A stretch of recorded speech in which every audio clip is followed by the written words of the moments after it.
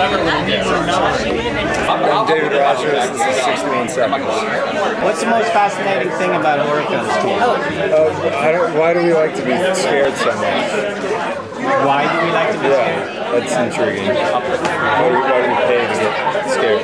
I haunted my dog. I came home and my two dogs kind of actually gave a moment of like, on set it's not that scary, and then seeing footage afterwards and seeing that it actually is pretty horrifying. When you're there and it's well lit and everything, it's not as scary, and then afterwards it's like, oh yeah, no, that, oh yeah, oh yeah.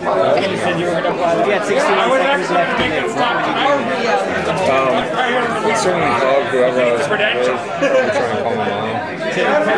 And if you could change one thing, anything in the world, what would you change? So what kind of schedule do you have lined up? Language. Whether spoken or not, we don't get each other. So if I could fix that somehow.